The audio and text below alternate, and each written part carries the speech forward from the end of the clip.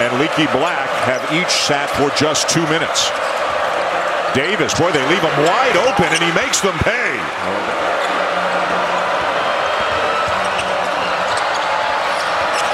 Leaky Black baseline, scoops it up and in. They got a matchup here with Jeremy Roach on Bacot. They can't get it to him. Now Davis driving on Banchero. 2 more for R.J. Davis. In the lane. Boy, big possession here for North Carolina. Love to Manic for 2. Little Euro step past the defender and a drop off. Thinking about it paying off. Oh, he's gotten it big time. There was that middle ball screen. Now a switch. Davis taking on Banchero. Manic gets it off and hits it. And that's why you run it in the middle of the floor. Spread floor. Davis gets around Banchero, throws it by Bacot. It's loose, and it belongs to the Blue Devils. Griffin blocked by Bacot. Wow, what a block with the left hand. Davis, who, as you said, has had a magnificent night. Love with a deep 3.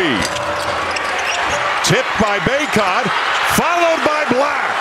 Boy, Carolina puts Carolina on the line.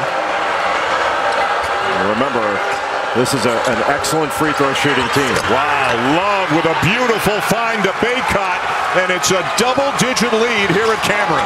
Duke just has not been able to guard the ball in this second half.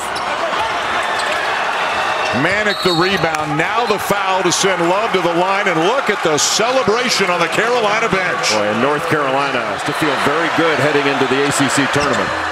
Which they will do as the 3 seed with a win here tonight. And again, so many former players and fans of Duke basketball have come here tonight for Coach K's final home game. But barring a miracle right now, it is going to end in a loss for the home side.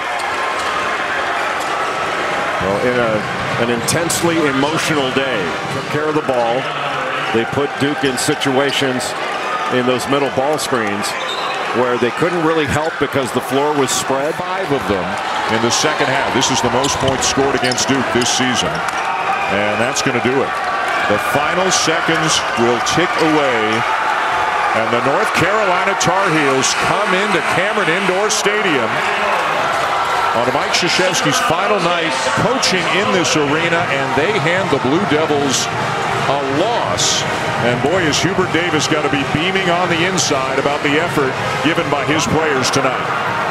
North Carolina had a great performance in this ball game, and give credit to R.J. Davis, Armando Bacot, Brady Manic, Caleb Love. They all played important roles in Carolina being able to win this game, especially with this kind of atmosphere.